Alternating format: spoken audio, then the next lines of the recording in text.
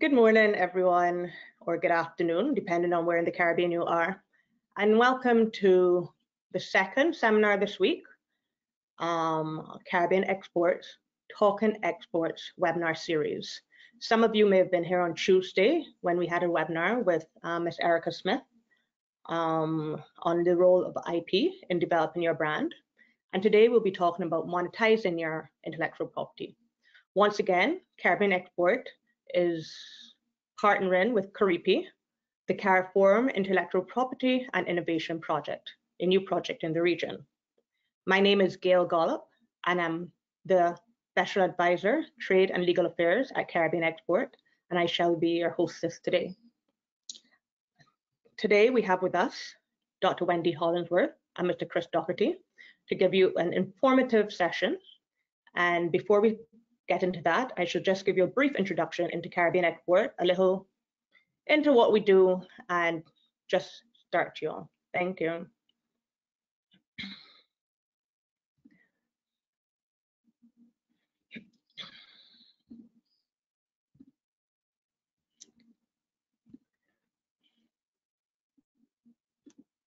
Okay. So the Intellectual Property Webinar Series, as I said, the second this week. So Caribbean Export, as many of you know, some of you may not. If you are here on Tuesday, you're a little more familiar than you were before. Caribbean Export was established in 1996 as the Trade and Investment Promotion Agency of the 15 CARIFORUM states. That would be the independent countries of CARICOM as well as the Dominican Republic. Our mission is to enhance the competitiveness and value of Caribbean brands through the delivery of transformative and targeted interventions in export development and investment promotion. Currently, Caribbean Export is implementing the 11th EDF, that's the European Development Fund's Regional Private Sector Development Program. This seeks to contribute to the gradual integration of CARIFORUM countries into the world economy, enhancing regional economic growth and by extension, alleviate poverty. So what do we actually do at Caribbean Export? In order to enhance the competitiveness of regional small and medium-sized enterprises, we undertake to do the following: promote trade and development around CARIFORUM region, promote stronger trade and investment relations among CARIFORUM and the French Caribbean outmost regions. That would be the likes of Martinique, Guadeloupe, French Guyana, etc., and the EU overseas countries and territories, the OCTs, which would include Curacao, Aruba, etc. Promote stronger trade and investment cooperation between the Caribbean community, CARICOM, and the Dominican Republic. And we also serve as the Secretariat for the Caribbean Association of Investment Promotion Agencies, where we work with 23 member countries. So within Caribbean Export, we work in a variety of sectors, which include agro-processing, creative industries, specialized tourism, manufacturing, information communication technology, and renewable energy. As I mentioned earlier, Caribbean Export is implementing the intellectual property series of our Talking Exports webinar in conjunction with the CARIFORUM Intellectual Property and Innovation Project. So this is a new project within the region, so many of you may not be familiar. It is also funded by the 11th European Development Fund, and it's implemented by the European Union Intellectual Property Office. This project was developed in order to strengthen the intellectual property rights environment in CARIFORUM as a means of fostering trade and investment and stimulating innovation and competitiveness in the private sector. So throughout this project, the leaders shall bring together stakeholders from the CARIFORUM countries, the European Union, and relevant international organizations, including Caribbean Export. And the main goals are to create stronger intellectual property offices, offering high quality, state-of-the-art services to users. So many of you may or may not, I really hope you are, if not after this session, that you make yourself acquainted with your intellectual property offices. If you have an interest in intellectual property, and as any SME, you should be familiar with your local intellectual property office. They should be your first stop when seeking to protect your intellectual property. Also, under the CARIPI project, we shall ensure the availability of effective intellectual property enforcement mechanisms. Also contribute to the development of a sustainable and innovative private sector, that's you, and make it easier to do business between the EU and CARIFORUM, and in particular within the CARIFORUM region itself.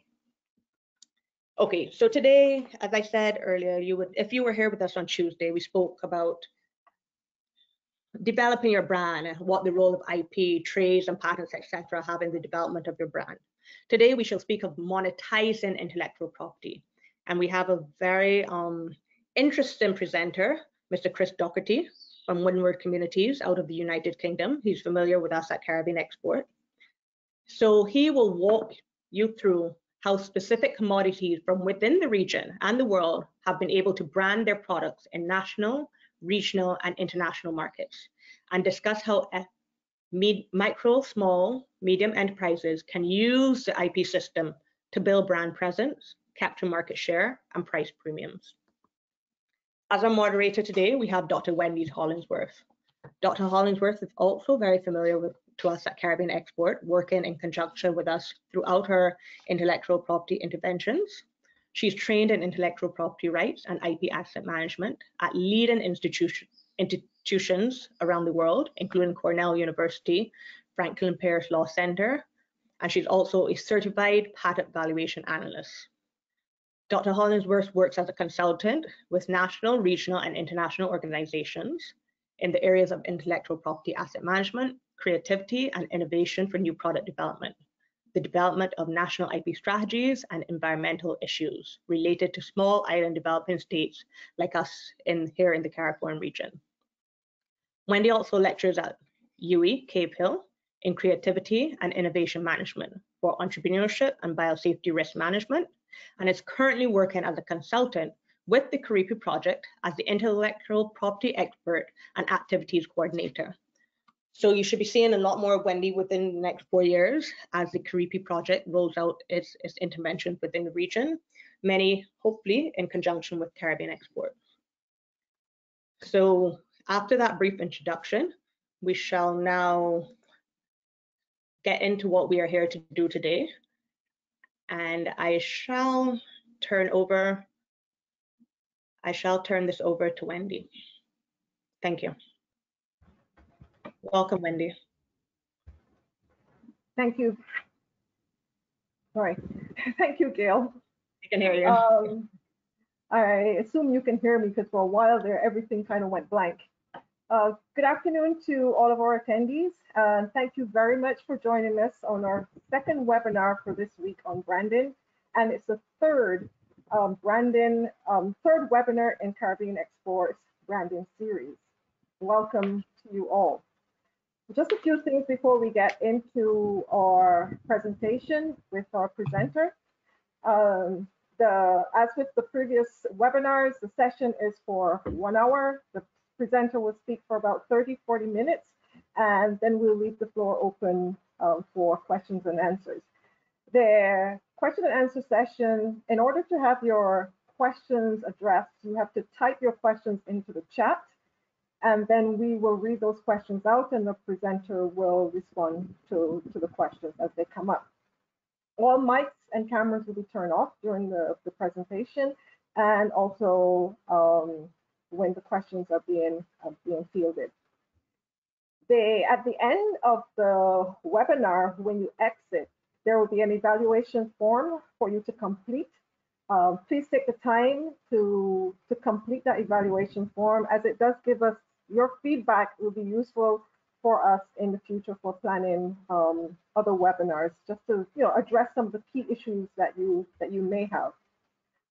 As Gail said, today's webinar is on the topic of branding and the focus on monetizing intellectual property assets.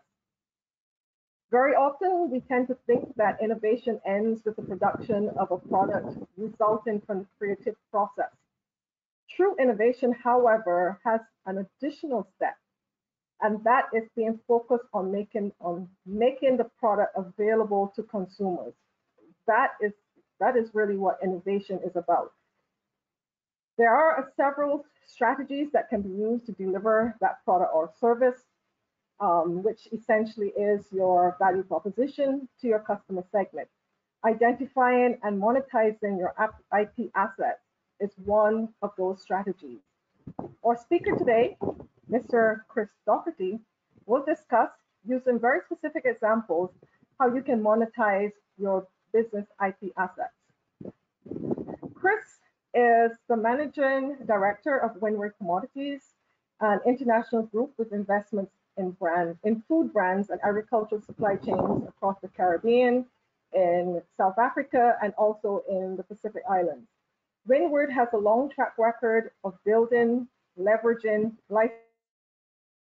licensing, selling, and protecting intellectual property globally, and with a particular focus, especially in the last couple of years, with a particular focus in the Caribbean. Chris is a non-executive director of the Caribbean Council and chairman of the West Indies Sugar and Trading Company Limited, located in Barbados, with the acronym of WISCO. WISCO sells branded Barbados sugar to retailers across the Caribbean, in the EU, and also in the US, and pays producers over double the world market price for the sugar it buys, therefore helping to support the wider industry. He has global blue chip experience building brands for Shell and LaSalle Group, and a wide experience with Windward creating intellectual property across traditional commodity sectors for the benefit of the producers. He has an MA from Oxford University, a postgraduate diploma in marketing, and has lived in quite a number of interesting places, including Barbados. He's currently based in Barbados, Puerto Rico, the Dominican Republic, the Philippines, and the Pacific Islands, including Fiji, New Zealand, Australia, and Brazil. He believes passionately in the potential of the Caribbean and other small island developing states to improve food security and livelihoods by creating and leveraging intellectual property to produce more and import less. Chris, we welcome you to speak with us today, and we look forward to your presentation.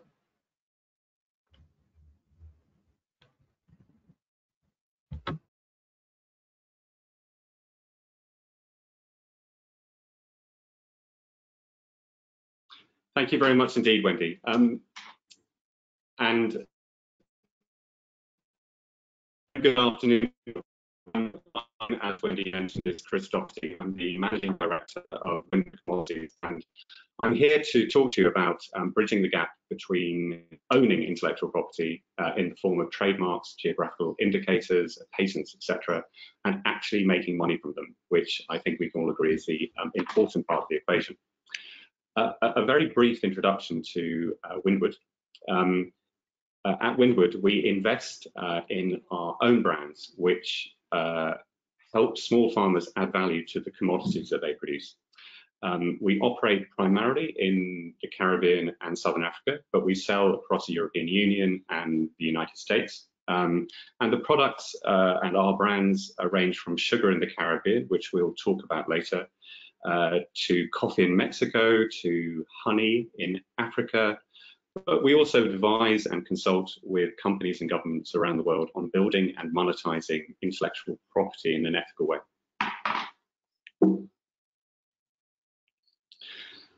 Just as way of an introduction, there's quite a lot of confusion about what intellectual property is, what a brand is, what a commodity is. So I thought I'll just very, very briefly explain what I think they are, so that we're all more or less on the same page. There's a lot of different definitions out there, but this, for me, is a very simple way of describing them. The first is intellectual property. For me, intellectual property is an intangible asset that is a result of creativity and can be legally protected. And the key thing there is that it can be legally protected. It is legally an asset. It can be protected by law in the form of a trademark, geographical indicator, a patent, etc. A brand, there are a million different ways of defining a brand, but again, the way for the purposes of this webinar, I would like to describe it as intellectual property that distinguishes one product or service from another to the end customer.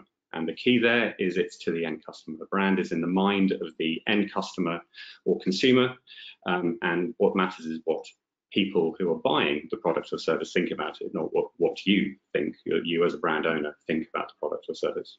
And lastly, when we talk about commodities, primarily we're talking about primary agricultural products, typically traded in bulk with minimal processing. So things like bananas, sugar, cocoa, coffee, that sort of thing.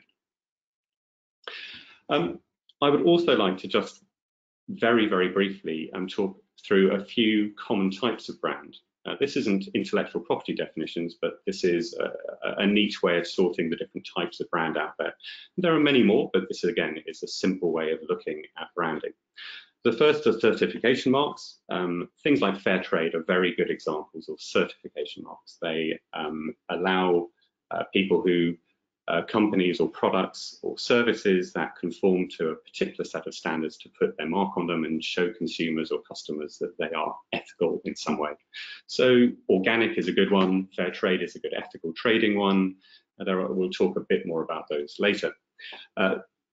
Another type is geographical indicators. That's a particular type of intellectual property. Things like champagne are good examples of GIs, and they tend to be cooperative and very specifically related to a geographical region. Jamaica Jerk or Blue Mountain Coffee are good regional examples.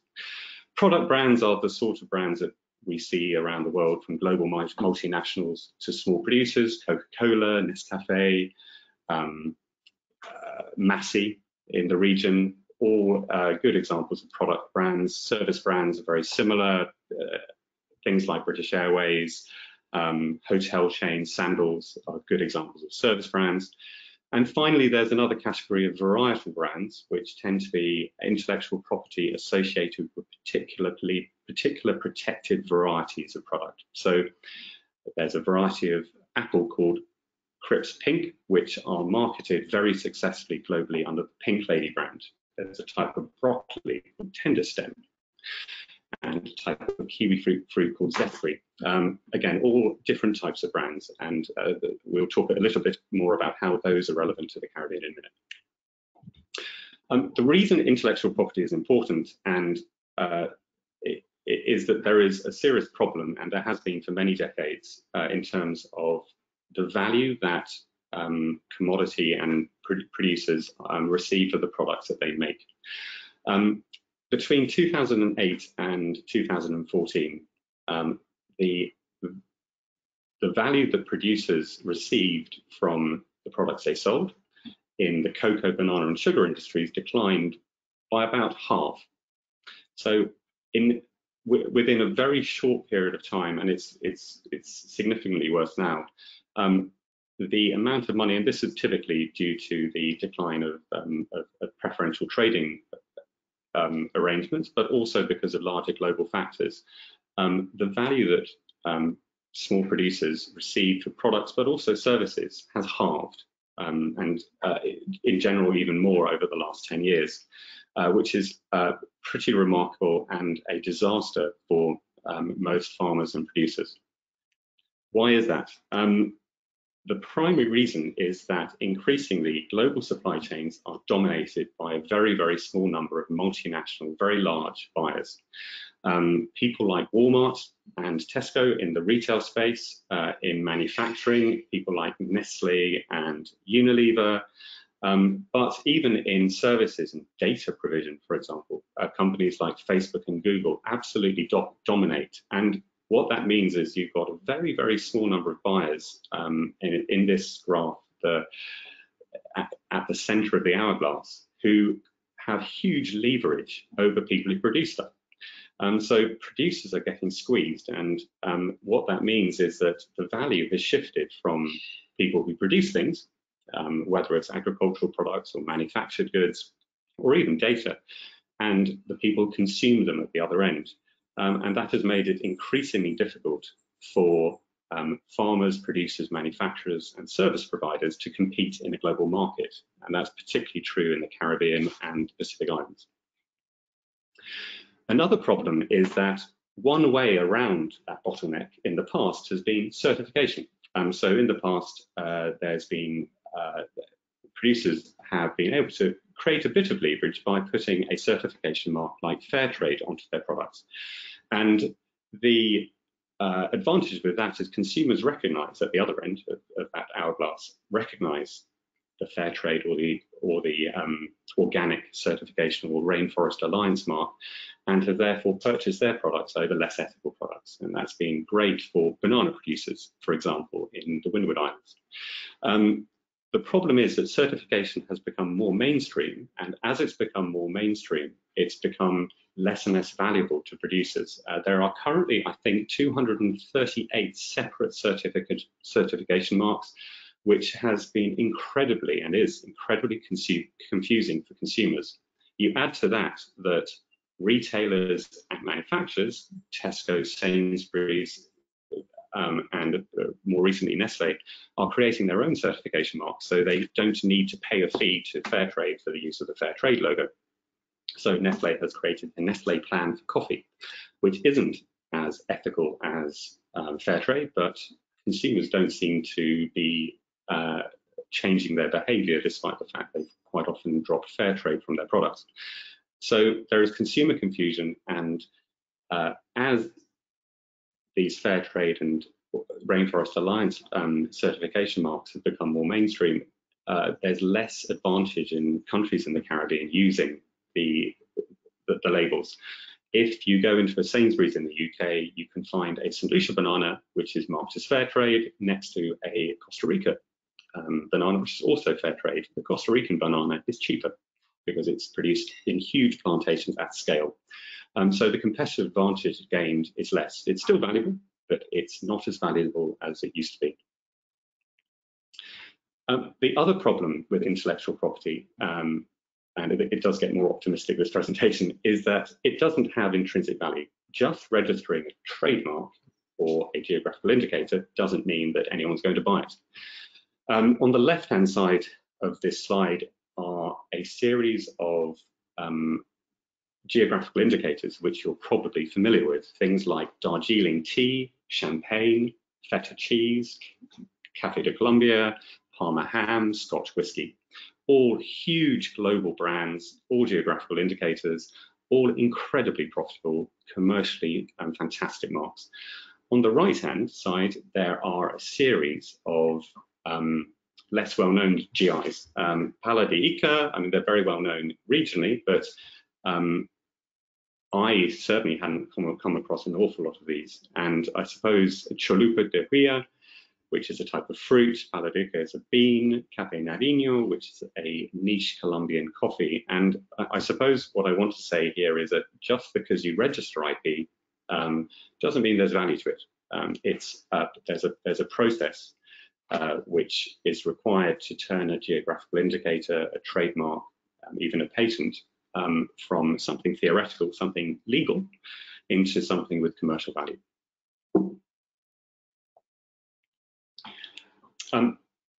There are a number of opportunities, though. The first is that product similarity is not a barrier to branding, and I think 3 products illustrate this very nicely. The first and the best is water, probably. Tap water is typically costs around the world on average of 0.002 US cents per litre. You compare that to a product like Fiji water, Evian, Perrier, where you're paying up to $2 US a litre, and you have thousands and thousands of multiples of value. The irony, of course, is that typically bottled water is first incredibly bad for the environment because of the packaging, and second, there were some great tests done a few years ago in New York, which actually showed that tap water in New York City was better for you than the typical bottle of mineral water. The same is true of salt, 76 cents a kilo, bulk. You turn it into a brand, $24 a kilo. And we'll talk about sugar as well later, but product similarity does not mean that you can't create IP which has value. The other opportunity, and the reason again that intellectual property is so important, is that in traditional commodity value chains, and this is a one at the top, you have typically in the Caribbean, a producer manufactures a product, whether that is a packed product or a bulk product, bananas or sugar or cocoa, and sells it to a trader. And that's it. Says goodbye. You get paid the world price for that product, and that's it. If you own intellectual property and you can invest in supply chain and sales, you get to a branded model, which is the value chain at the bottom, where you can go up the value chain to not simply produce a product and sell it at port. You also can ship it yourself. You can get it processed if required, or quality controlled if required at the other end of the equation. And you can sell it direct to the end customer and capture that enormous chunk of value which was being captured by traders and wholesalers and processors. So that's one of the things that intellectual property and branding allows us to do, is to move up the value chain and capture an enormous amount more of the value, which is where the world is going. The value is no longer in producing, the value is in marketing, sales and distribution and intellectual property. And there's another opportunity, which is if we look at the same types of brands which we were defining earlier, is having a look at the risk-reward matrix. If you don't have a lot of resources and don't have an awful lot of time and money to invest, then certification marks have a low investment. That's their advantage. As we've seen, they are becoming less and less valuable, but they still have value, and they do require a significantly lower investment than other types of brand, because they're already there. You simply pay a fee to Fairtrade or Rainforest or Bonsucro, whoever it might be, and there is value to end consumers in end markets. Geographical indicators are complex.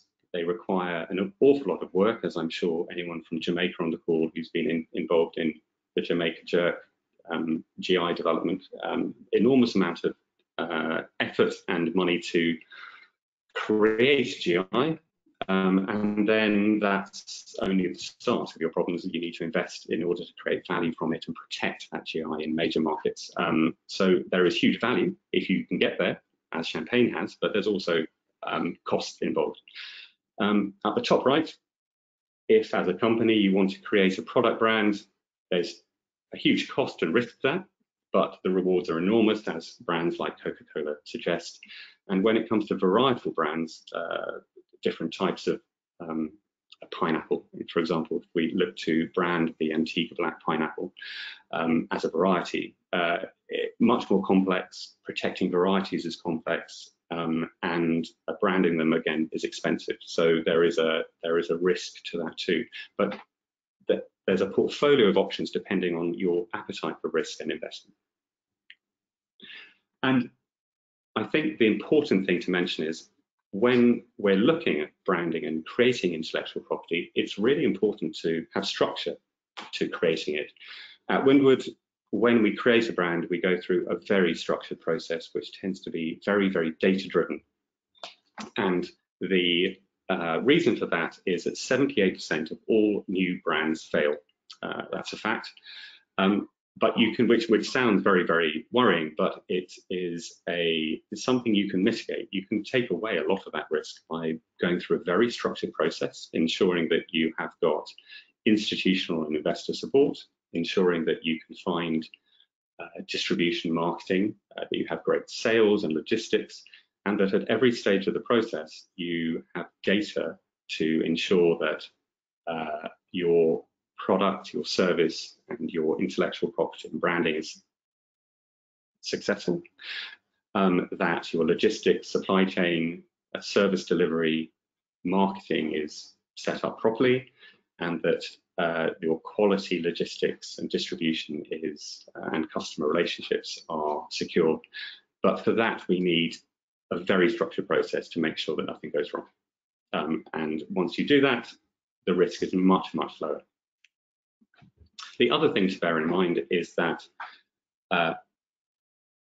in order to create value from IP, you need to go through a structured investment process too, and that recognizes that before you get to sales, you're going to have to spend some money up front. Now, that doesn't have to be very much. I'm a real believer in, if you're launching a new product or service, do it small, test it, make sure it works, don't spend too much money on it, do it fast.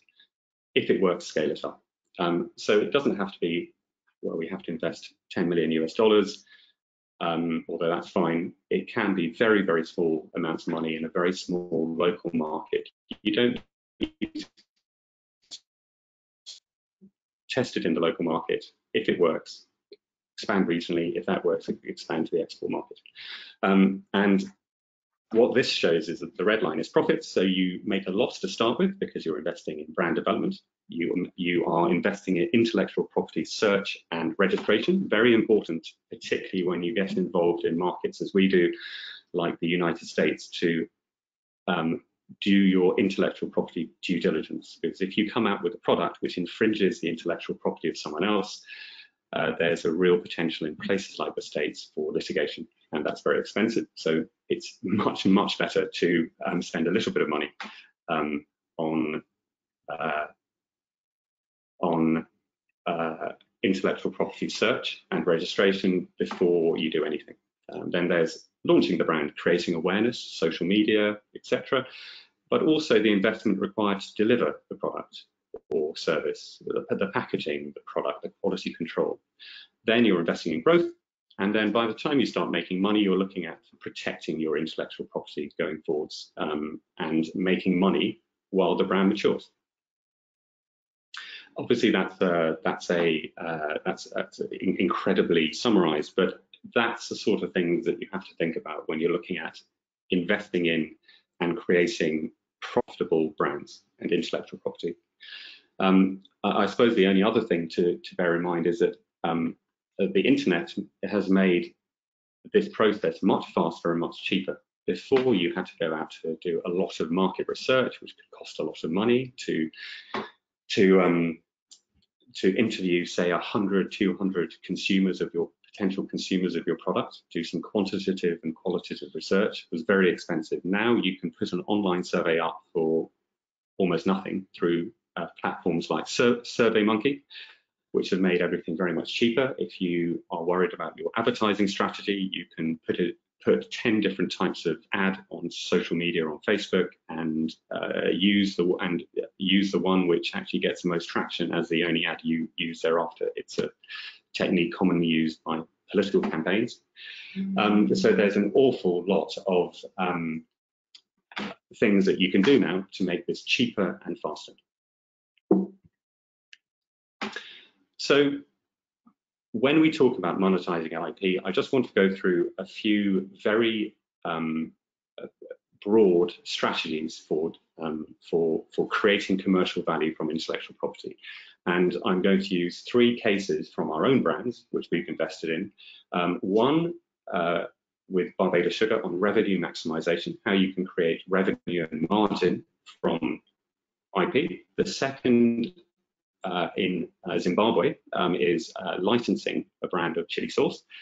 The third, which is the sale of intellectual property. And the third is some third-party examples of collateralizing IP, how you then convert valuable intellectual property onto balance sheets, and why that's good, and where there's potential there in the Caribbean. So the first case study, and again, it's going to be very, very brief, is on revenue maximization. And I'd just like to talk about branding Barbados Sugar, which is a brand and intellectual property we've been involved in for about 12 years now.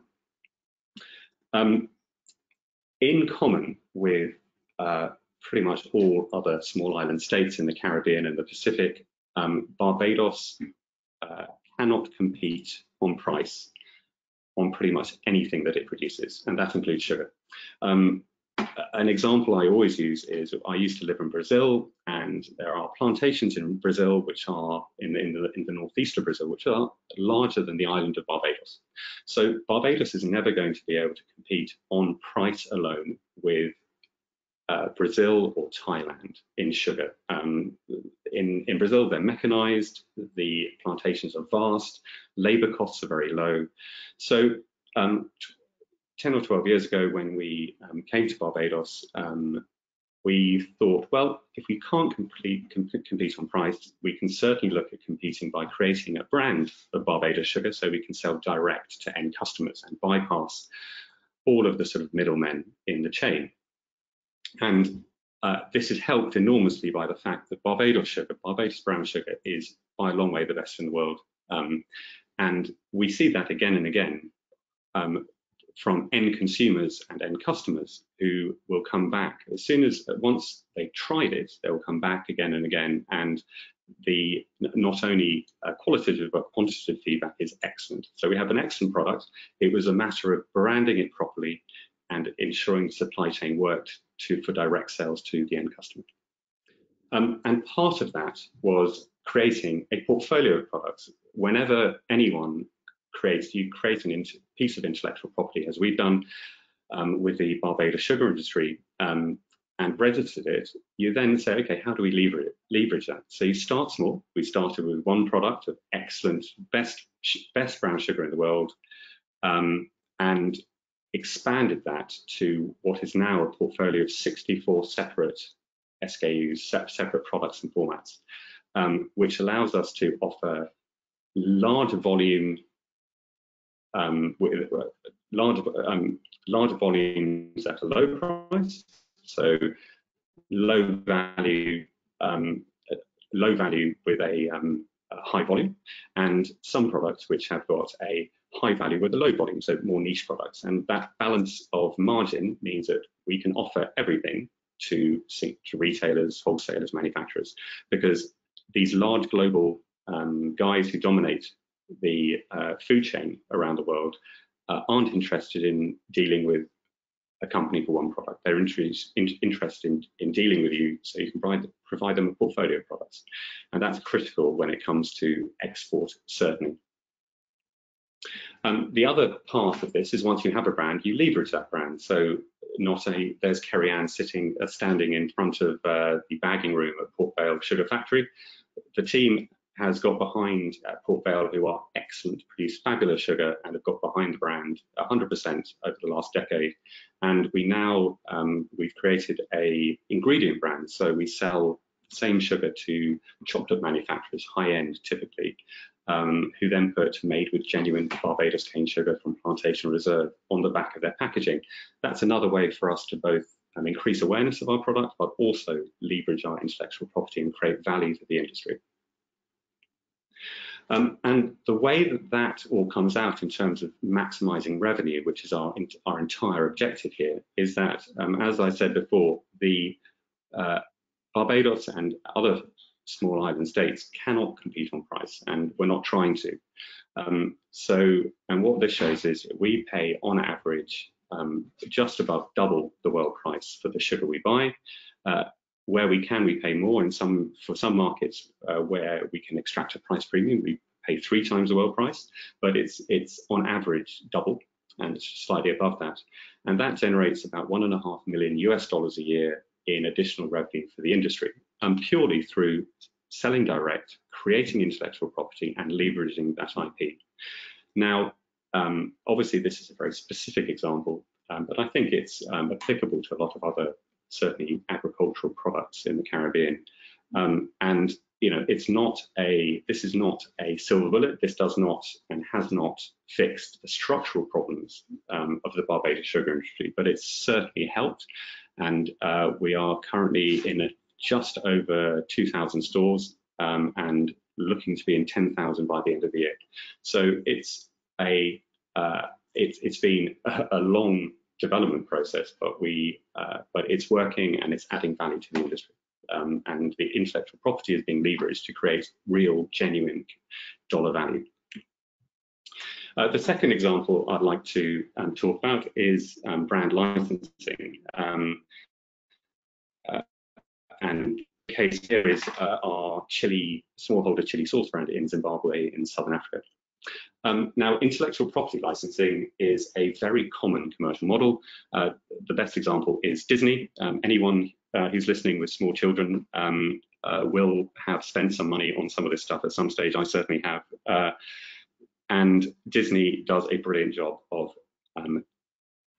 creating brands, primarily through creative effort and movies, and licensing those brands to manufacturers who create products which they sell to our children and to us. And they generated last year $59 billion in merchandise sales through that route. So it's a common licensing as a common commercial model. Once you have IP, you can license it, and that's what we've done in Zimbabwe.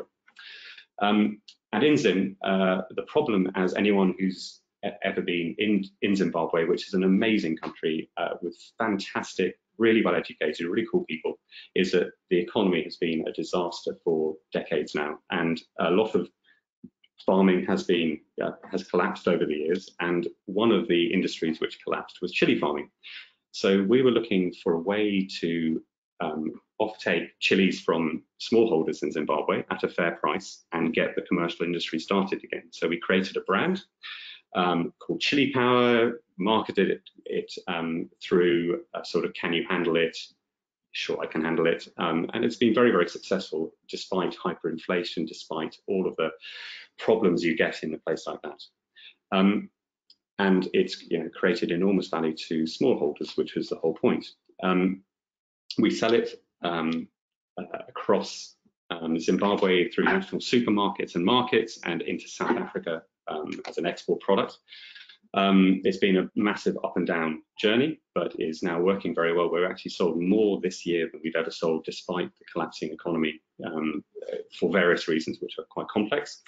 But it's interesting because we didn't actually produce it ourselves. We created the brand, and we then licensed it to a local partner, because we don't have manufacturing operations on the ground in Zim, and even if we did, managing that sort of environment is very complex. So we created the brand, we created the recipes, which is another type of intellectual property, a trade secret. We created Chili Power, we registered it, and we established a license agreement with a group out of Harare, in the capital of Zimbabwe, to manufacture the chili sauce to our specifications and source it from smallholders at a guaranteed price with a premium above market.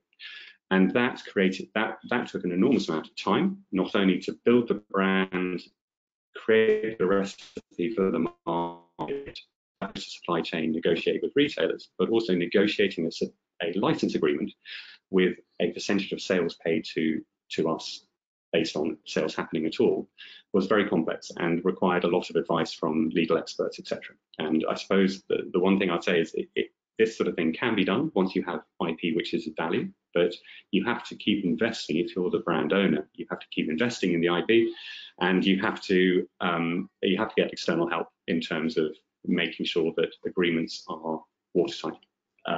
But it has worked very, very well in this specific case, and is something to think through.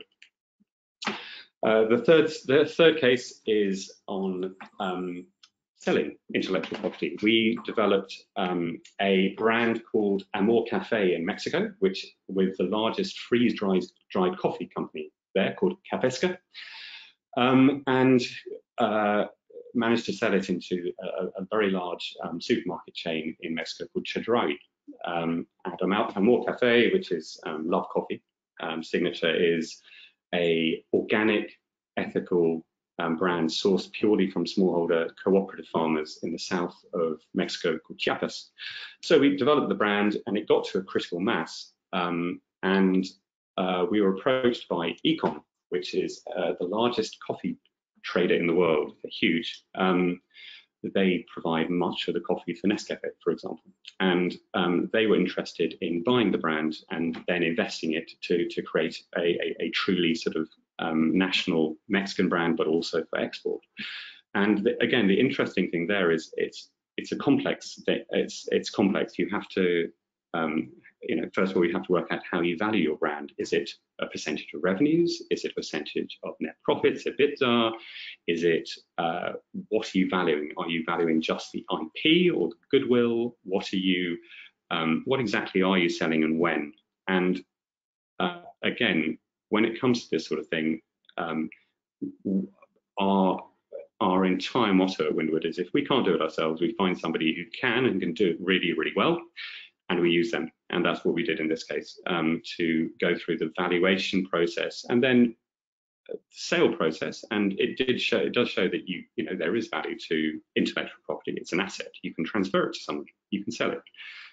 It just shows that once you've built something in a particular market, there is real value to that thing, even though it's an intangible. There is genuine dollar value to it if you can negotiate it properly with the right support.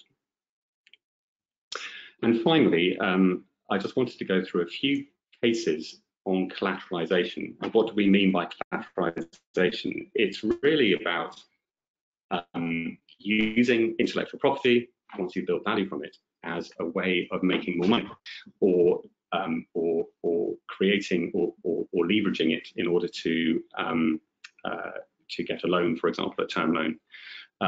And this is particularly important because in 1975, which is what this chart is looking at here, 17% of the S&P 500 in the US, of the value of the S&P 500 was intangible assets. In 2015, it was 87%. So 87% of the value of corporate America basically was intangibles, and that includes data and intellectual property and goodwill. But intellectual property is fast becoming the predominant chunk of that, and that is actually incredibly positive and very, very, very important for the Caribbean. Because as we've said, one of the problems the Caribbean has is it doesn't matter whether we're selling a service like tourism or selling a product like sugar. The Caribbean is a very high cost place to do anything. And so in terms of tangible assets, the Caribbean can very seldom compete, if ever, on price, and shouldn't be competing on price at all. The good news about this move from tangible to intangible assets is if the Caribbean structures IP properly, registers it as an asset, which requires, of course, asset registers, have people who are able to value that asset, and as importantly, sympathetic banks who will loan money against that sort of asset, there is huge potential for the Caribbean to trade on intellectual property, data, and services in an intangible way rather than on traditional tangible assets. And that, for me, is the future for the Caribbean. And that's why a lot of our experience in IP has, for me, been very, very positive in terms of getting away from selling a product and going all the way to selling IP. People like Levi's, as an example of collateralization, if I can say that properly, as far ago as 2001, they got a term loan from the Bank of America for $350 million US, purely based on their trademarks as collateral. AT&T had $2 billion, $2.7 billion on their books for customer data sets, entirely intangible assets. Alphabet is almost entirely intangible. Their value, including goodwill with intangible assets, I think last year was around 20 billion US dollars. The numbers are enormous. Data, and another intangible asset, which is very difficult to measure, is the value of the US market for that was around $2 trillion. So I think my message here is it's absolutely critically important for the Caribbean, given the trends in the global trends towards intangible assets and IP, that intellectual property is taken seriously, that there is structure to it, there is investment in it, and that both banks and valuations have become much more structured. And I think there is huge opportunity for both SMEs and larger corporates to leverage IP and create competitive advantage. So finally, a few final thoughts. Intellectual property does not have intrinsic commercial value. IP by itself is not enough, is I suppose what I'm saying, and you need to invest in expertise, take a structured approach, and when you get to the point where you have IP which has some value, get in specialists who understand things like licensing and sales. It's very highly specialized, and things can go very badly wrong, but there are an awful lot of IP specialists out there, and there's some incredibly good ones in the Caribbean. The second is that intellectual property is the start, not the end of the investment process. Creating and registering IP is always in my head, you know, the launch is the start of the journey, not the end. People often forget that. You need to protect your assets, you need to grow them, and you need to nurture them for them to be have value. Creating demand and adding value through IP means if you don't have the expertise, buy it in. There's tons of people, both in the Caribbean and elsewhere, who can advise and do, and it's really important to get people who've done it before themselves, a range of things: IP, marketing, social media, sales, category management. People who have sat in front of Walmart buyers and negotiated with them. I wouldn't recommend it, it's not much fun, but there are people who enjoy that sort of thing, and you can hire them. It's outsource it if you don't have the in-house abilities, and capture the value back in the Caribbean. And the last is clear objectives to monetize IP is critical. What do you want to do? Do you want to, as we do with sugar, maximize revenues for the industry? Do you want to create IP and license it to others and then take a royalty, which is a less risky approach? Do you want to collateralize it? Do you want to take some existing IP and turn it, generate cash for working capital so you can expand? Or do you want to sell your IP? Can you find who can sell and can you value it? And you know, if I wanted to leave you with anything, is that there are huge opportunities. The Caribbean, people are interested in the Caribbean. There is inherent value, despite what I've been saying, to the Caribbean as both a producer of, and as a destination. People like the Caribbean, and there is huge potential if the Caribbean and companies and governments in the Caribbean take a structured approach to adding value to their products and services through IP. So thank you, and I think we will be taking questions now. Hello, thank you very much, Chris, for your very informative and interesting presentation on the practical, on some very practical examples of how you can go about leveraging your IP assets in different ways to enhance your brand strategy in the market. What we've just one, we'll mention that we will go on, depending on the questions, if it's necessary, we will continue until about 1:45, and so that we can get to the questions that are being posted answered. And so I'll start with the first question, and it has to do with, and this one is coming from James Shankar.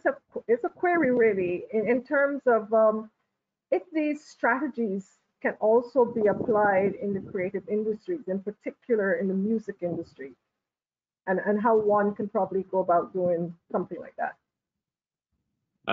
Well, yes, I'd say with the proviso that I'm not an expert in any way on the creative industries. I think exactly the same process and theory applies to creative industries as to a product or a service. If you have the type of IP is going to be different. So certainly in the creative industries, it's much more about copyright, for example, than necessarily trademark, but it's an identical process. And I think you need to take a structured approach. The licensing is the same. Generating revenues is very, very similar. And it's all about trying to work out what you want to do with your IP. So if it's music, for example, or a novel or a book, are you going to create a series of novels, and can you trademark the name of those novels? Can you do what J.K. Rowling's done with Harry Potter, which is to turn a book into effectively what Disney have done, which is a licensing empire. Most of the money that J.K. Rowling makes is from licensing, not from the books themselves, although they have been astonishingly successful.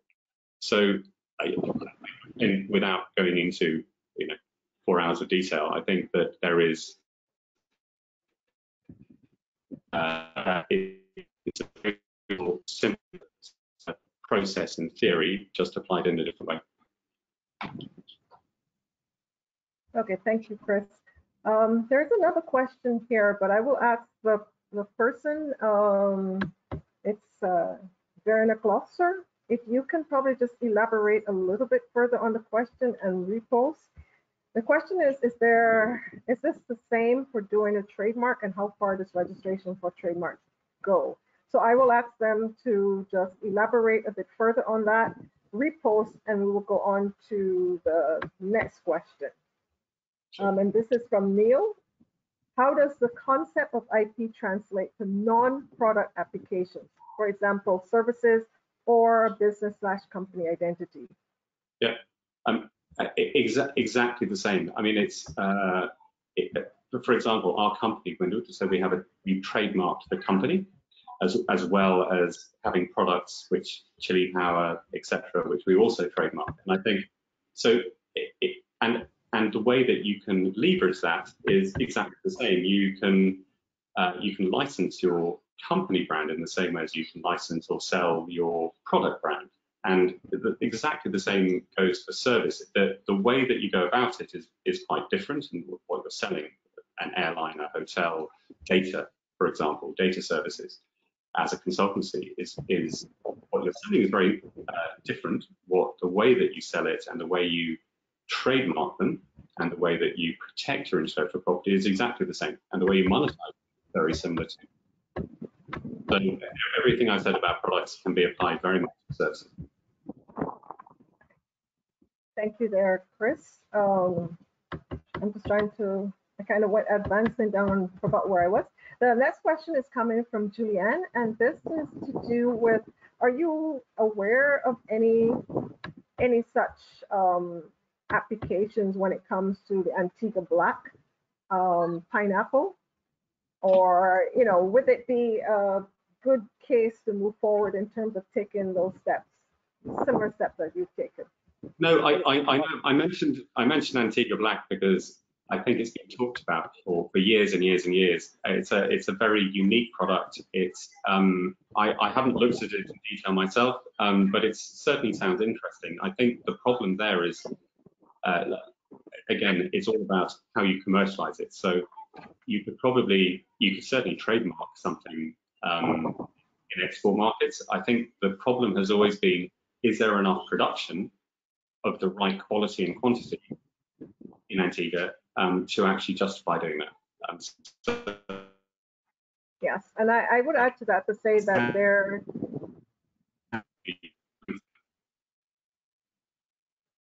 Right. Okay, because you stuck a bit there for a while, Chris. Can you just sort of repeat the last part of what you were saying?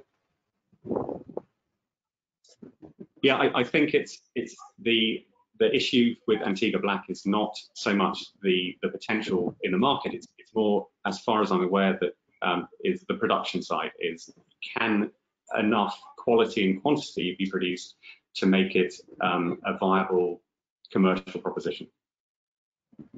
Okay. How long does it take, how long did it take you to develop the Barbados brand and to get buy-in? And similarly for the Amor Cafe brand?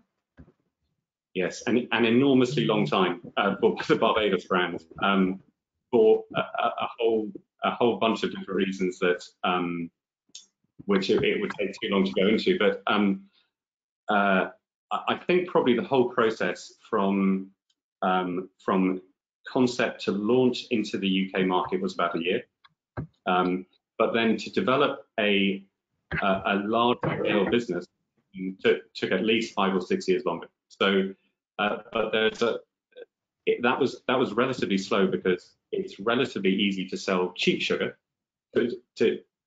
Anyone can sell 100,000 tons of cheap sugar. It's very difficult to sell very expensive sugar. So it's taken a long time because we pay a very significant premium above market for the sugar. So if we had been more competitive, it would have taken much less time. Okay, thank you. This one, and I've asked Gail if she would be willing to just respond to this one as well. Just a quick intervention. How can Caribbean Export assist with developing a regional brand?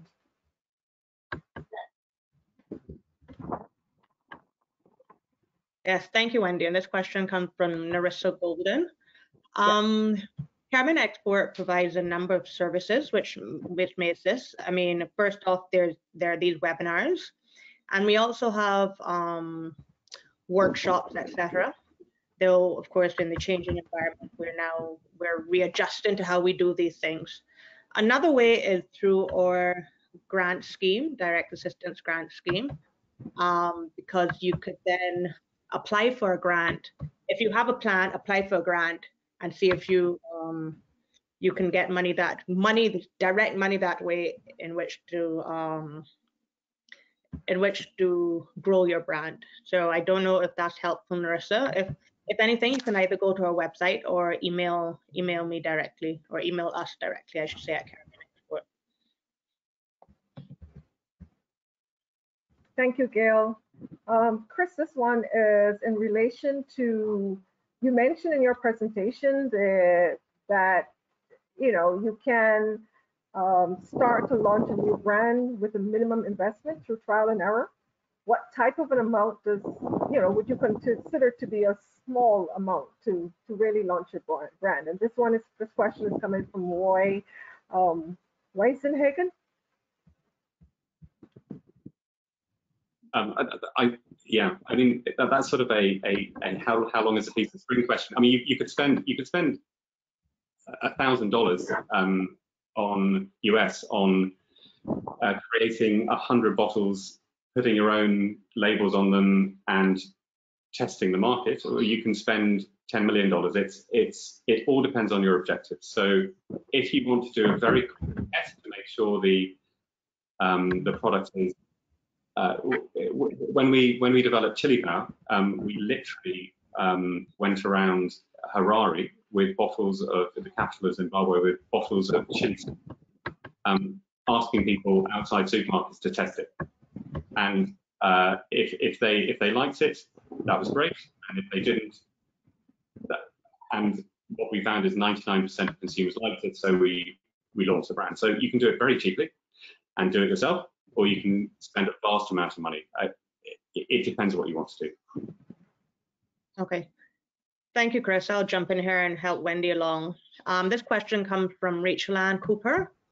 How can a co-op benefit from the use of IP for naturally grown rice? Well,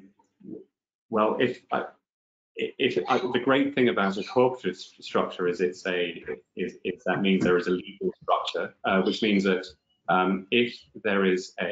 if the co-op have a particular type of rice or a particular benefit to that rice and have a brand in mind, then the cooperative can register the intellectual property through their country IP office, and then from there take advantage of the IP. So cooperatives can behave just like companies in terms of their ownership of IP, I believe.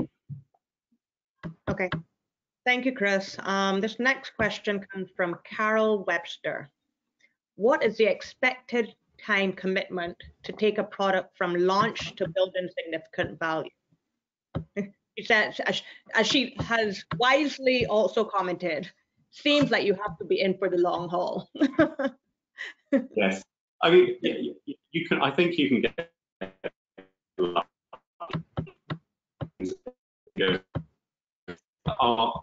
Certainly, my experience is building a brand with real value takes time, and it takes not just time but also an enormous amount of time yourself personally in terms of investment, because things go wrong. Competitors come into the market. There are problems with the product. Dealing with supermarkets is horrible. There's always problems. So yeah, I would say if you're interested in doing it, you should be interested to spending a few years of your life doing it, definitely. Okay, thank you. Okay, from Charles Cyrus, he asks, we talk about IP and its value. Within this context, my question is, within the Caribbean, is it possible to leverage IP from a financial perspective through the financial system? As far as I'm aware, and it's why I sort of talked about it a bit at the end, as far as I'm aware, not really. in terms of using it as a collateral, but maybe Wendy has some more recent experience. I'm not aware of asset registers regionally, or whether local banks or regional banks are willing to use it as collateral. I think they should. I totally agree with you, Chris. As far as I know it has happened to some artists in the music industry who have been able to leverage their catalogs to actually get you know, a loan from a bank in terms of IP securitization, but it's not very widespread, and again, and not many of the regional countries actually pay that much attention to it. I know Jamaica has taken the step to have an IP, I can't remember the full name of the bill, but it allows IP to be considered as valuable property, which can be securitized. Of course, that goes with being able to have the capacity to value the IP asset, whatever that IP asset is, so that you come up with a realistic value of what is being put on the table against the money that is being requested. So we still have a ways to go, and quite a bit of training. Maybe we can also have a webinar or two in terms of IP valuation, but it is something that, you know, especially for the creative sector, that would be much appreciated. Yeah. Okay. Thank you. We have another question here from Portia Blackman. Welcome back, Portia. I remember you were with us on Tuesday. She says, in relation to Barbados Sugar, is the Portvale factory a private or government entity? She goes on further to say she asked this because she admires the journey taken by the product. I don't know if Chris seems to be breaking up. Sorry, I didn't hear that. Sorry. Okay, the first part of her question, she wants to know if Portvale in Barbados is a private or government entity. I know. So Portvale is a government entity. So it's a joint venture between us and the government. It's a parastatal. Okay, and she also asked about Zimbabwe chili powder. How did Windward create the recipe when you're not food technologists, chefs? Good question. We hired a food technologist. That one was simple. Okay, so if you can't do it, but we tasted it. We like our hot sauce, so we and a whole bunch of people from Zimbabwe tasted a lot of hot sauce. That sounds like a thankless job. Also, Zimbabwe chili. Why did Windward prefer to work with several small farmers as opposed to a few larger farmers?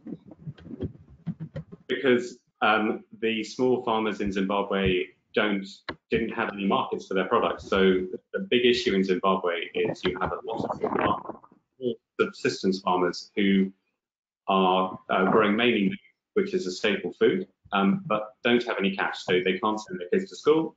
They don't have money for luxuries in any way, shape or form. I mean, the poverty is very, very, very significant. So the whole purpose of this was to give a added value outlet for small farmers. Big farmers can do it themselves. No need to help big farmers. But much more important to help small farmers put their kids through school, which is pretty much what's happening. Okay, and we have another question here. I guess enforcement mechanisms for small companies who do not have the financing to take court action. Are there other options available? This comes from Joseph Peltier. There are, it depends on the jurisdiction. So there's some really good arbitration mechanisms in certain countries, which are almost always better than, I mean, I think, but it depends on the country. Maybe Wendy can comment more, having a legal background, but my only experience is that I wouldn't go near the US without some resources in case there's a legal problem. Okay. That's something tricky to deal with because of litigation. You're breaking up again there, Chris, at the end, just at the end of what you were saying. I was just saying I would be very careful about the US because it's very litigious. Okay. Okay. We have another question from Roy. Did you buy additional sugar from the other Caribbean markets to add to your supply? Sorry, did we? Did you buy additional sugar from other Caribbean markets? No, because the company's set up entirely to support the Barbados industry, so we couldn't quite do that. That wouldn't be. That's not really the brand. The other thing is that we take about half the island's sugar, because even a small producer like Barbados still produces 20 million retail bags of sugar a year. So that's a lot. Even selling into the US and the UK and the Caribbean, it's quite a lot of sugar. Okay. And we have, this is not really a question, but you can still point them in the right direction. We have quite a few people who are commending the presentation, and they want to know whether Windward Commodities provides, if you work with companies, to see the areas in which you can mobilize their brand, or so you can advise them. Always happy to talk to people. I've put an email address up on the last screen, contact@windwardcommodities.com. So send us an email and somebody will definitely get back to you. Okay, thank you. We have a question from Alberta. How do you know when a commodity is worth moving to an IP value stage? Ooh, good question. I think it's primarily if you have sufficient, it's all about consistency. Can you produce enough of consistent quality? The biggest problem we always have, and this goes back to a pineapple project. We looked at branding and selling Ghana pineapples. Long story. It didn't work because they were great pineapples, a bit like the Antigua Black example, but once we developed the brand, we realized that the quality wasn't good enough. So it was sometimes great and sometimes terrible, and the volumes weren't consistent. So they were ridiculously seasonal. And that meant we couldn't sell to big supermarkets in Europe because they want consistent quality and they want consistent volumes. And so I'd say you start by saying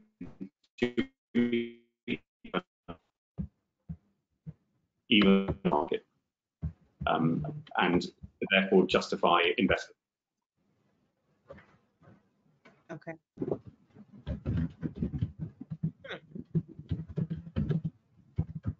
Marissa asks, what sort of narrative did you create around the Amor Cafe brand? It was all around cooperative farming. So the guys we sourced it from are a cooperative in Chiapas, in the southern Mexican state. So it was all about cooperative agriculture, and it's all organic. So although there's lots of cheap freeze-dried coffee on the Mexican market, there was no organic, ethical instant coffee on the market. So we created a niche for the cooperative, and it did very well. Okay. The next question comes from Roy. Is there an effective model to value a certain brand at the beginning stages? Or what do you do once the brand has been established for about 5 years and has a following already? Yeah, so there's 5 or 6 different ways you can value IP. You can't value IP really at the beginning, because at the beginning, IP generally, unless there's particular circumstances, has no value. Just owning a trademark tends to have 0 value, other than perhaps the money you put into developing the brand. So there's a few ways you can value brands, one of which is the cost model. How much does it cost you to produce it, register it, etc. Another is revenue model. Is there a multiple of revenue you can establish as a basis of valuation? The other is margin or EBITDA. But at the end of the day, it ends up being, is there somebody who's willing to buy it, and are you willing to sell it? And then it's a negotiation. So there's many fancy ways of valuing brands, but it always comes down to how much is someone willing to pay. Okay, we have a question here. It's a interesting question. I mean, so are most, but the person asked, do you see a value in creating a Caribbean brand? Any potential in the development of brand Caribbean? So yes, but it depends what it's for. I mean, that's a huge question. I mean, yes, it's a huge. Yeah. Wow. Yes, definitely. But what and how? And I think there's the problem with creating a regional Caribbean brand.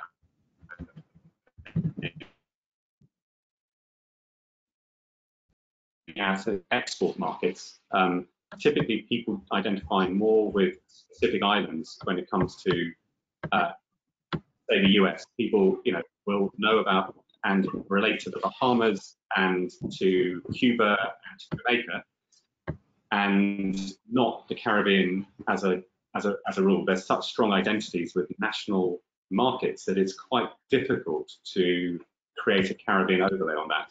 It's not to say that it wouldn't be a great thing to do. It's just, it's complicated and it depends on the product or service. Okay, thank you. We have a question here from Emilio Thomas. A number of authors, first copyright owners, song compositions and recordings, are registering their copyrights with the US Copyright Office. Many are insecure about registering their copyright or Caribbean intellectual property offices. Why do you think this is? Are music assets seen as products to Caribbean organizations? And I throw this to either Chris or Wendy.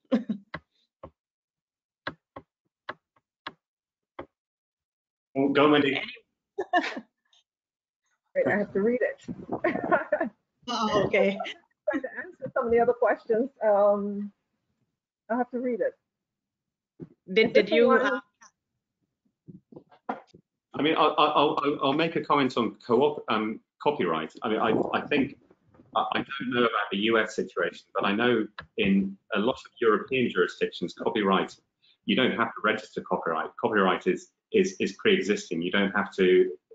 There's a myth which you have to sort of register copyright. You have to send a letter to yourself with a date. Copyright is certainly under UK law, I believe, is automatic. So I'm not sure you need to register copyright. You may in the States. I don't know that. Yeah, I agree with you, Chris. You're quite right. There's no need to register copyright, as as long as it's been created and made somehow public or performed, the work of art, then it is automatically protected, especially for those countries that are members of the Berne Convention. It's automatically protected in those questions. Sorry, in those countries. I think a more important question for us to be engaging in, so before I get to the more important question, there are some countries, I think Trinidad is beginning to think about having a register where you can register your copyright. It's not a mandatory requirement because a lot of, there are several questions that are being asked about it. Some countries actually do allow you to register digitally that particular copyrighted asset. I think a more important question for us is to determine how much, in terms of getting beyond that insecurity, and determine just how can we leverage those particular assets. Just as Chris has been saying, how can we use either our own personal brand or our own unique style of artistic expression, creative expression, and leverage that either in licensing, merchandising, different aspects. So I think that would be a conversation of greater value, considering that, it's, as with the other IPs, you don't need to go into the IP office and register and the money involved. I think, those kind of discussions we should be engaging in.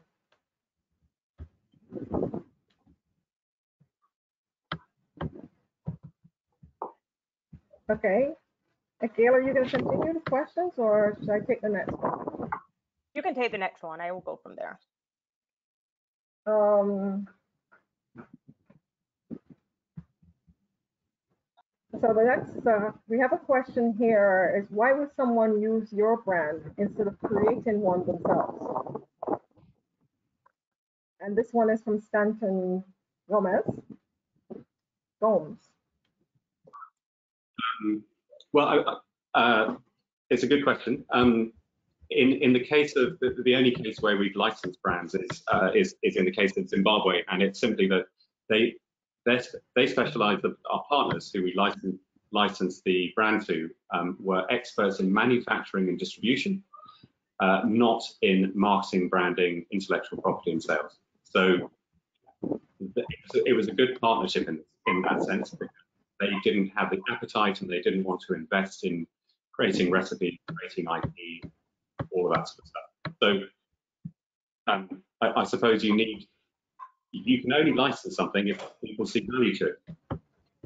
In most cases, people can create their own brands, and that's great.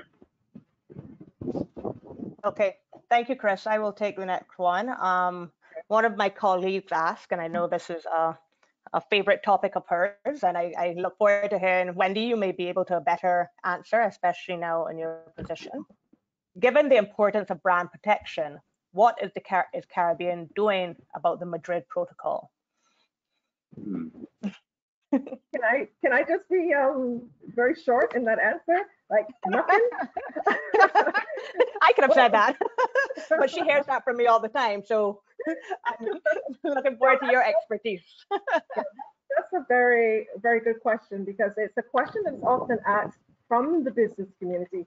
What are we actually doing about acceding to the Madrid Protocol so that, you know, they can do business in a more efficient way and in a more efficient manner? There have been several debates. I think in the webinar on Tuesday, Erica alluded to this. But I will say that there are several countries that are actually looking now of within the region that are looking at acceding to the Madrid Protocol. Right now, we have the example of Antigua that has acceded, and they acceded quite early. And now we have, I think, Trinidad is going to be acceding quite shortly. And, you know, in the past, the debate has been basically looking at the experiences of Antigua, which has improved over time, and now they're quite efficient in terms of their handling the Madrid Protocol. So understanding what the Madrid Protocol does, it allows you to file a single application through one international office at WIPO, and it allows you to have that single application where you can basically identify those countries for which you want to have your trademarks registered. So instead of having to literally file an application in Barbados, in the UK, in Germany, in Uzbekistan, wherever, you then can use this one filing system. It doesn't mean that you have one trademark for each of those countries. It just means that it eliminates those steps. It makes it easier for you to file the application, identify those countries, and then have those countries then process the application independently and determine whether or not your trademark can be registered. So that's a way of explanation. The process has been slow, but I think there are some steps in terms of moving towards that. And I should mention that the CARIPI project that I'll be working on will be taking a look at helping those countries that are interested in acceding to the Madrid Protocol. Thank you, Wendy. You actually were quite helpful. Chris, do you have anything to add? No, that was an excellent answer, Wendy. Wasn't it? After the initial. Thank you, Wendy. Okay, so the next question comes from Portia. In relation to the case studies, what impact, whether positive or negative, do you expect the brands will have to deal with because of the current pandemic? Ooh, good question. It sort of depended on the product and the country. So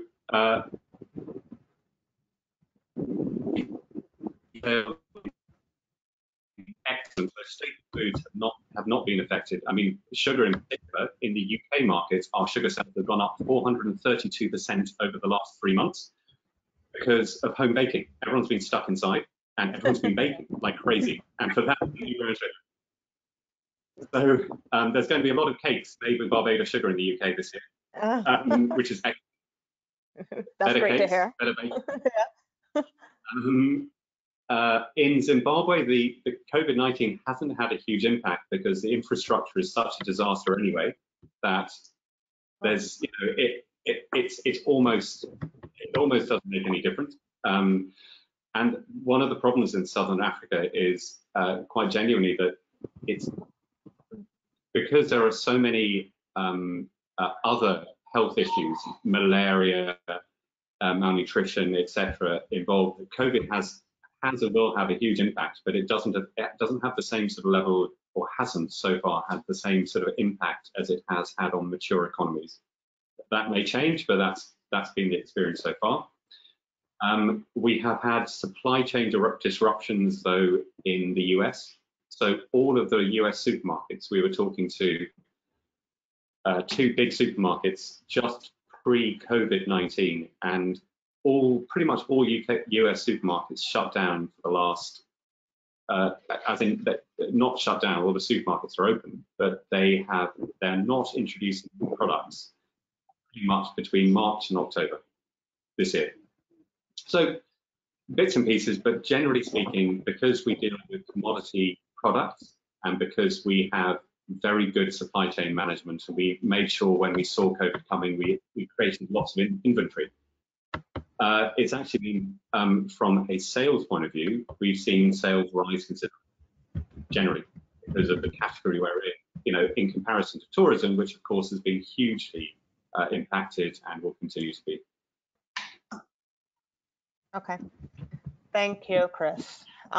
Rachel Ann asked, based on your experience, does the use of organic branding narrative generate the same interest demand as using the word natural when branding a product? Oh, good question. It's an easy one to answer because it depends on the country. In the US, organic is organic, so certified organic is you can get significant price premiums, and I'd say organic is very, very useful when selling into retail. Less so in the UK. It's great for selling to manufacturers, because if you are a organic yogurt brand, you can only buy organic ingredients for that yogurt. But it's lousy. You're breaking up there. It's probably as. Can you hear me now? Yeah. I'd say in the UK, natural is probably as valuable as organic. But it very much depends on the market and the niche you're in. For beauty care, I imagine organic is much more important than it is for food. But it's growing.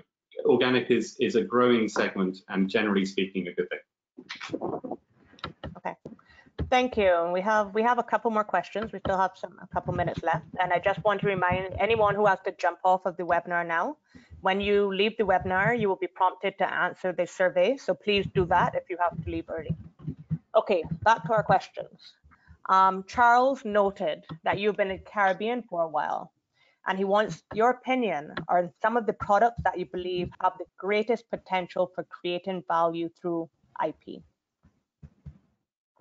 Oh, I like this one. There's tons. I'm sure.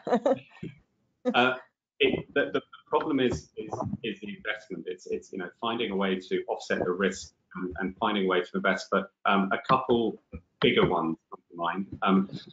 Coconut. My bugbear is I hate the fact that that coconut water using coconuts from Brazil, packaged in US and marketed by Rihanna, are sold in Barbados. That really irritates me. Yeah. So I think there's definitely, and I'm sure somebody's by now has done it, but I haven't looked at it for a long time, but there needs to be a serious Caribbean coconut water brand. There may well be, but I haven't seen it. Some of the rice, so there's some rice out of Guyana and particularly Suriname, long grain rice. Yeah. Really interesting. West Indies Sea Island cotton. Mm-hmm. People have talked about this for a long, long time.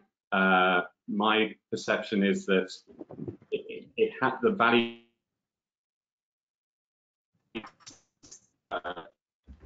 Caribbean needs to get it itself, but Caribbean needs to be getting others to produce the textiles and selling the textile made from West Indies through tolling arrangements to end customers. I years ago talked to a lot of brands like Thomas King and LVMH who were very interested. And a nutmeg from Grenada, the value is not captured in Grenada.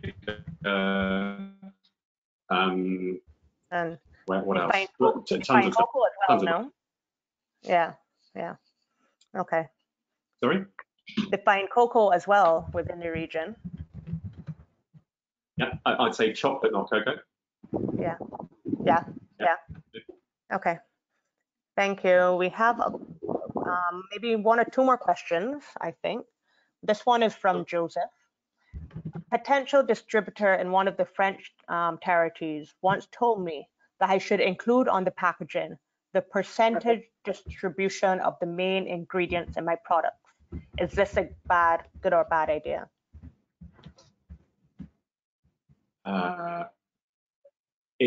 I'm not sure what that means, but I mean, if it's I think we're talking about labeling regulations. So French Caribbean would be EU. So there's some very specific EU labeling regulations, but that's relatively easy to find online. It's not, the nutritional information panel is recommend daily amounts and percentages of carbohydrates, proteins, etc., and origin. It's not very complicated, but you do need to put it on, otherwise they won't let you sell it in the market, definitely. Yeah, I started to type a response into that, and then you asked the question, so I deleted. But normally with that's okay. My typing is quite slow. Normally when you're dealing with packaging, you'll find that what the general practice is that the ingredient that has the most percentage in the product is normally listed first. So you list the most, not necessarily percentage, but again, as Chris said, you need to find out if the particular jurisdiction requires the percentage added. But you normally tend to list the ingredient that you have most in the package, in the product first, and then down to the one with the least percentage. I don't know if that helps. Thank you, Wendy. What I think is the final question that I'm seeing here right now comes from Gilbert Joseph. What he says is, can you use the same name but spelled differently for a brand? I'm not sure if you understand what he's saying. I guess if you spell something, if you have one brand and you spell it differently. I see. Yeah. I think maybe Wendy can comment on this, but my perception is if your brand is close to, if your brand is confusingly similar to another brand, then you're in trouble. So just although I mean, you can still get away with things like, I know that there's a Jamaica jerk GI has been registered. But you can get away with things like calling it Jamaica style jerk. Can you or not? Yeah, which is a problem I think which is where we're going to have with that. But yeah, you can't just change a letter and call it Coca-Cola with a C, not a K, or whatever, and not get sued. Okay.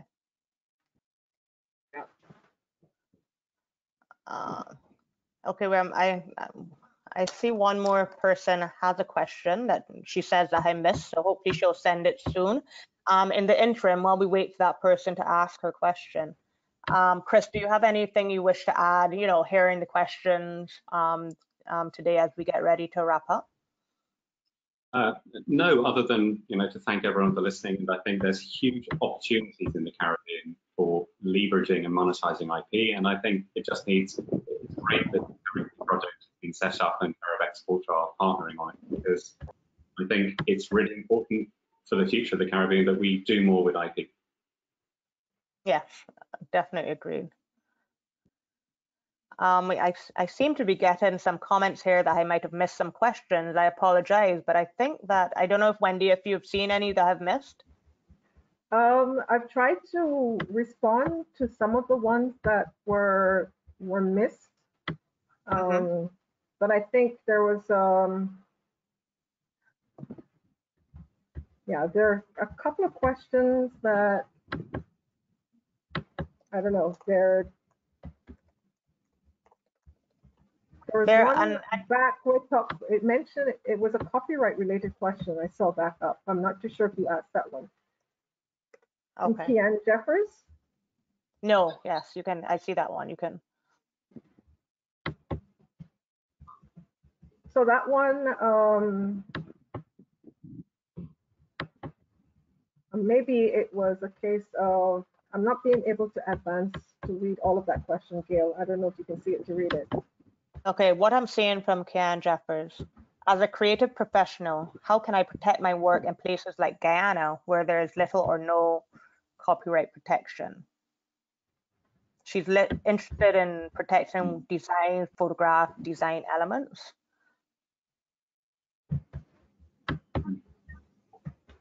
And that? No.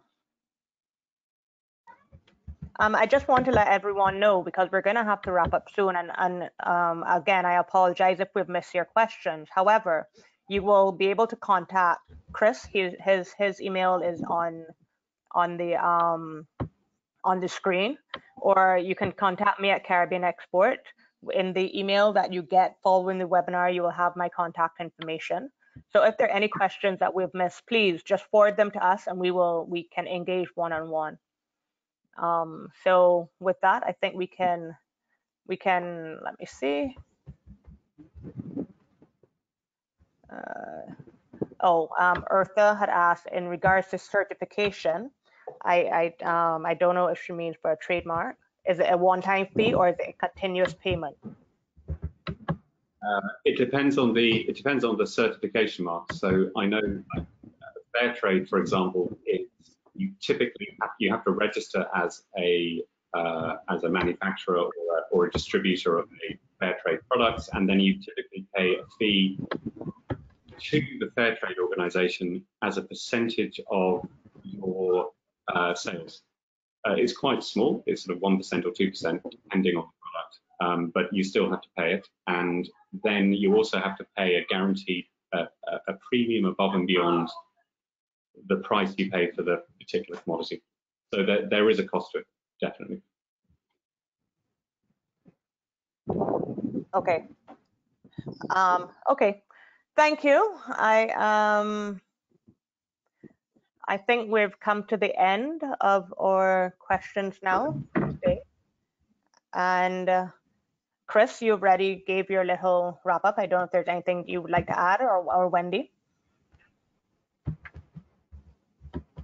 I think I've talked far too much already this afternoon. So yeah. It was a good good talk. So we'll accept it. Wendy. Thank you.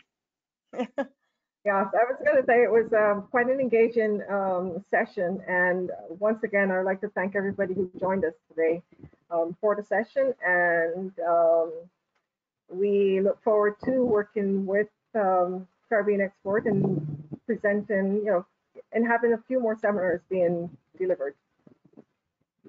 Thank you, and I will just end by saying again, thanks to everyone who joined today and on Tuesday.